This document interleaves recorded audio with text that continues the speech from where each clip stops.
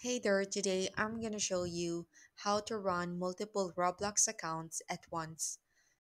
So first go to this link to access the Roblox account manager, and then on the Roblox account manager page, navigate to releases and click on the roblox.account.manager.zip to download it.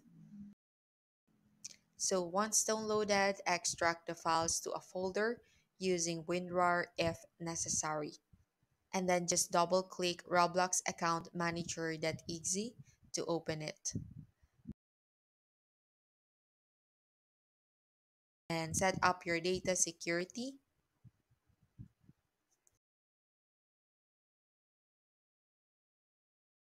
and click add account and log in into your Roblox account on the opened web page.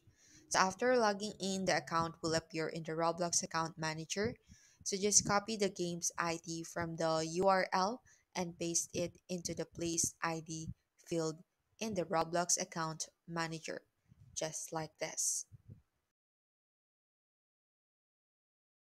And then afterwards, click the cogwheel icon and activate multi-Roblox right here. So optionally input a private server link or player's name if needed, and then just click join server to launch the selected accounts into the game. So by following these steps, you can open multiple Roblox accounts simultaneously and use them to access the same game or different games for various purposes.